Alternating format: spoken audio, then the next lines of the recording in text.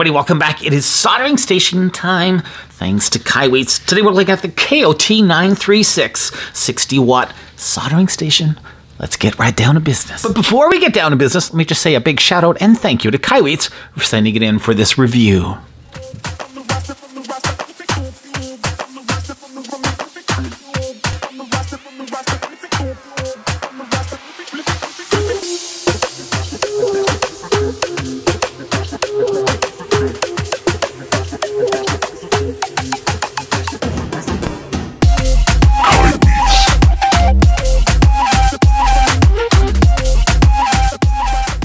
KOT-936 from KAIWEETS. Yes, this is a 60-watt soldering station.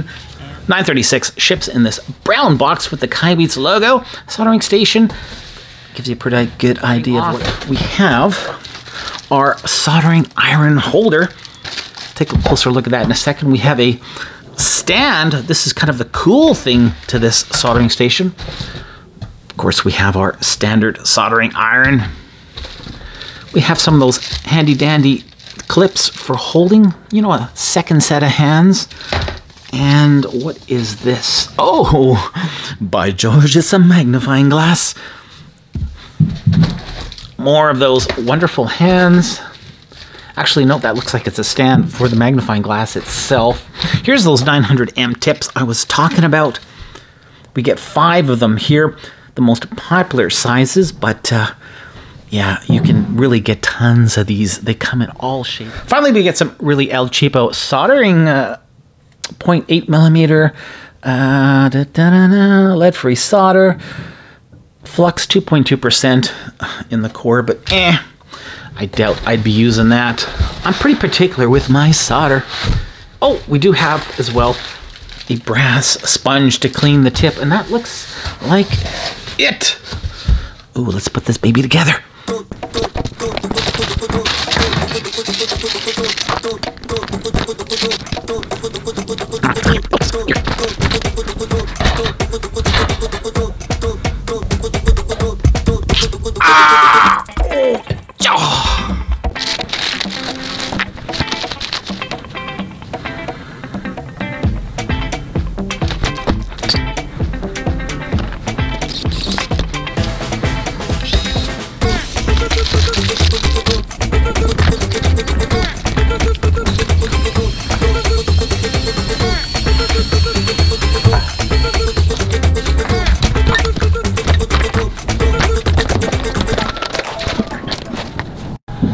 Main soldering iron goes in just like so, 5 pins, and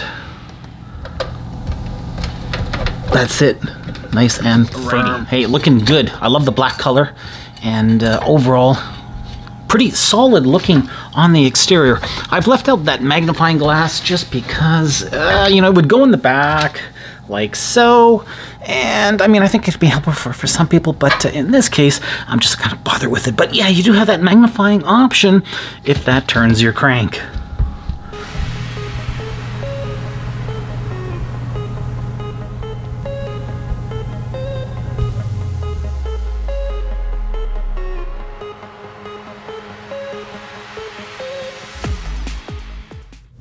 Now, of course, that base is entirely optional. It doesn't have to be sitting over here, but what it does, it keeps it up about 1/2 inch or so from the surface. So if things tend to get hot and you're worried about, you know, rooting what's underneath, the base makes a lot of sense. And as well, it also keeps off those stray bits of solder that inadvertently always end to drip up all over your work surface.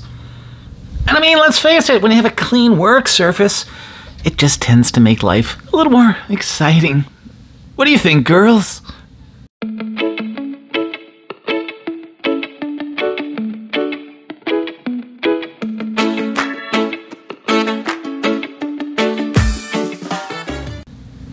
Okay, I'll take it that was a yes. I love my job. Another cool design feature is the fact you have these inlets here, these little loops right across both sides of the base station. And it's not just for looks. Hey, it makes it look even better, doesn't it? Has a nice cool design, but there's actual airflow here as well, so it's going to help make this a cooler operating system inside the unit, and that is definitely a good thing for long-term wear. The soldering iron holder made out of metal. Yes, very, very nice. Not plastic, metal, and it's pretty heavy duty as well. So rest assured, a little bit of safety here. Nice feature. I just can't stand those plastic resin style soldering iron holders. Just, you're playing with fire. And yeah, you know what I mean. Anyway, good stuff. A soldering iron itself has that ceramic cartridge inside like so. To replace those tips, really simple. Just screw off the top, put the tip over, and that put nice and pointy. This is a really good tip for those fine SMD style jobs.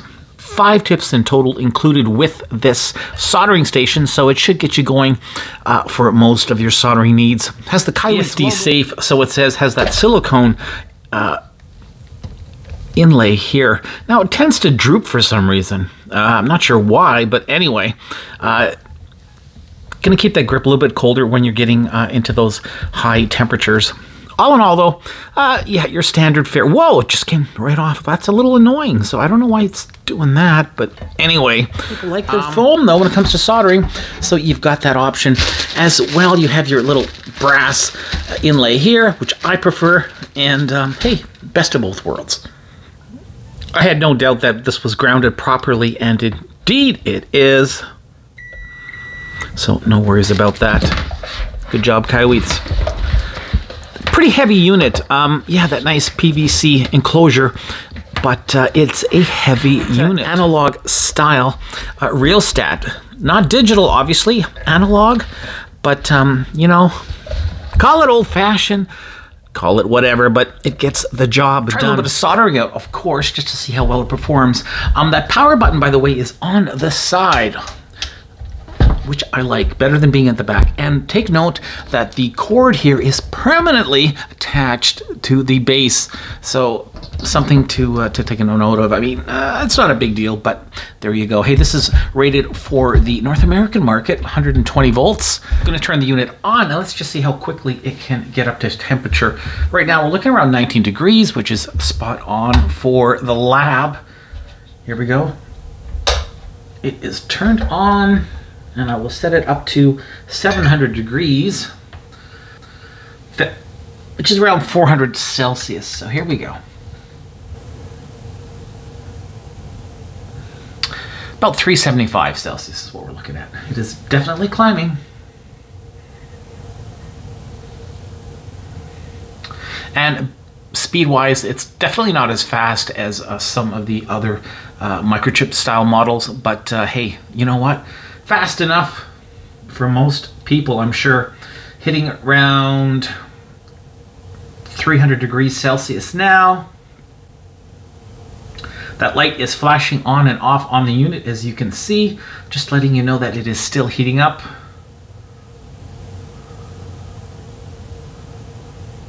I think that's what it means. I gotta double check that manual. Very sparse in the manual, but I believe it is still heating, or does that mean it's reached the temperature? I gotta find that out. That's kind of important.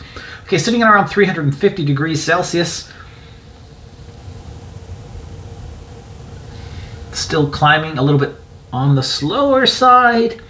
So we're sitting around 375 according to the rheostat. Yeah, so it's off about 15 to 20 degrees, give or take. But really terribly, nothing major. All in all, took a couple minutes, but hey, we got there after all. Good stuff. This is a power board for a Revitive circulation booster, fixing up for a friend, and yeah, for his mother-in-law. It's been a little bit on the problematic side. Still a work in progress, but let's just see how it is at doing a little bit of desoldering.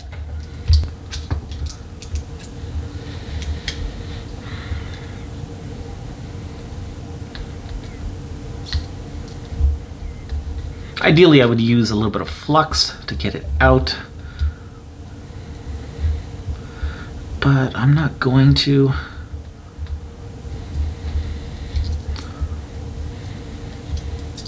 Look at that, just coming off ever so nice. So you can tell the heat is really coming to that tip where it's supposed to be, and it's making for a very easy removal here. Had issues with my desoldering system lately. Not very happy with it. Should probably do an episode on it, but yeah, for what I paid, it's been a real turd. But anyway, touch on that. So that came off very easy. I'm gonna try putting a new one back on. After using this for a little while, I can tell that the tip does get a little bit hot, even with this silicone inlay here. My fingers are a little on the warm side, so wish this was a little bit thicker, because it's not doing the greatest job at keeping my fingers cool. All right, look at the heat being generated on that tip. Wow, that is nuts. Yeah, so that's where your fingers are supposed to be, but you can tell that is just really, really, really hot. So hopefully we can do something better, KAIWEETS, in terms of, yeah, that protection here, because, man. Anyway. All right, let's take a look inside, and looky, looky, we have a massive transformer. What's covering that transformer? Well, it's the cover, silly. Yes, those cutouts are actually designed to help vent the system. Having a transformer, things are going to get hotter than, say, a switch mode power supply by a long shot. So having these little air outlets or intakes, however you look at it, definitely going to help keeping the insides cool. Wow, what a difference. Look at the size here of this transformer. And here's a soldering station that has no transformer. Man, oh man, what do you think costs more to fabricate? Yeah, definitely the KAIWEETS model. Another big advantage to the transformer as well was the fact that this will not be moving all over your workspace. These are heavy, they're solid, they're gonna stay in one place, whereas something like this, believe you me, you can move it all over your work area just by dragging that soldering iron. A real pain. Anyway, looking inside here, you can see really not much. We have that one little PCB, and that is it for the control board for the soldering station itself. Really not much. I mean, that transformer is followed by a bridge rectifier, and a smoothing capacitor. The DC voltage comes out, you know, changes the incoming AC voltage, and yada, yada, yada. So they're pretty basic by design. Well, look at that, we have that calibration feature here. Now, I didn't go that route just because it's pretty well in spec. I'm not going to bother playing around when I'm 10, 15 degrees. No, I'm happy. 100 degrees, different story. But you can calibrate it right there, and that hole leads into the abyss. No, it's another part, a variable pot resistor here, so you can play with your temperature until you have it matching what the dial says. So that's cool. It's nice to have that calibration feature on your soldering station. And look at that. Look at that little piggy. Yes, it's a pigtail fuse over here protecting you from all sorts of nasty surges. Right there. Now, it's the type that it's in there permanently. It would have been better, I think, to have a replaceable fuse. Hey, it's replaceable, don't get me wrong, but you gotta desolder it. And if this is your only soldering station, yeah, you're kind of fudged. But nonetheless, we do have a fuse, and that is a good thing. There's the on-off power switch. Looking good. And I gotta say, really nice, big, beefy screws here on that transformer. Overall, I've got no complaints. Very simple by design, but, you know, a well-built little unit. Okay, let's put it back together, come back with my, yeah, you know, those closing thoughts. Closing thoughts on the KAIWEETS KZT-936. Hey, I don't need that. This is a keeper. Yeah, this is a really nice, solid soldering machine that won't get any marks for, let's say, innovation per se, but it is still a solid unit. Used to be a commercial a long time ago, and there was a little lady, bless her heart, that used to say, "Where's the beef?" Well, you know where it is, here in the KAIWEETS KZT-936. That massive transformer is going to give you a long, happy, healthy life.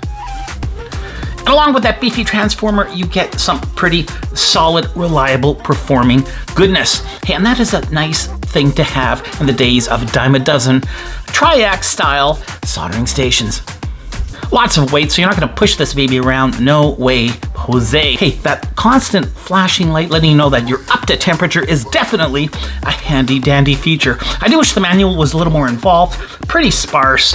Analog style might turn off some people who want that fancy frazzled digital display, but hey, if that is not your cup of tea and you don't mind kind of doing it old school, KAIWEETS has you covered. Check the links in the description below if you want one of these bad boys, and don't forget you're gonna get that discount courtesy of Keep On Testing. The KAIWEETS KOT-936 gets a solid 3.5 out of 5 stars. Thanks for watching this review, everybody. Till the next one, keep on testing.